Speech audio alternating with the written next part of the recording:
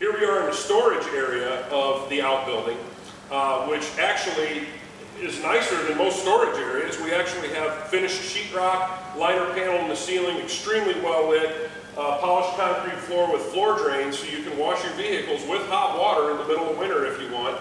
You can see the back half or so of the 38-foot RV, which fits in here comfortably, has its own dedicated 30-amp RV hookup so that you can come in, just plug it in, and go back to work.